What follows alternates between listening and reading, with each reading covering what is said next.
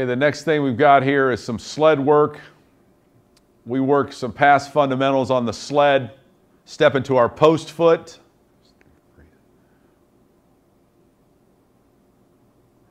So we're all working to the post foot or our inside foot. We use the ladder for the size of our steps. We want to control how big they step. We never want them to step outside their base.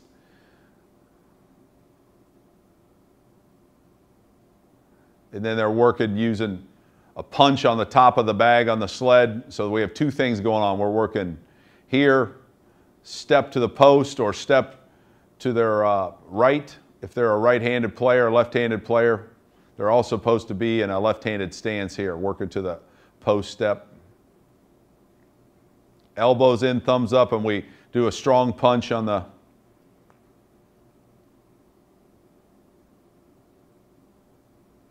So we'll work this drill. We don't have it on video right now, but we'll work it to where we go post foot, kick foot, slide laterally to inside gap or outside gap.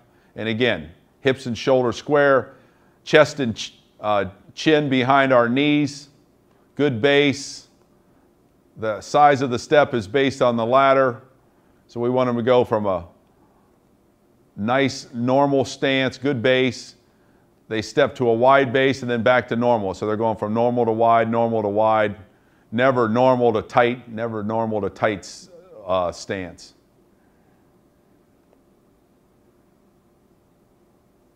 Here we're working our sprint out protection on the sled. So we're on sprint out protection for us. We're front side aggressive gap. Back side is waterfall hinge. So the back side has an A and B gap, so they gap hinge. It's vertically set, so we work this on the sled as well. And again, everything we try to do, we have our center snap.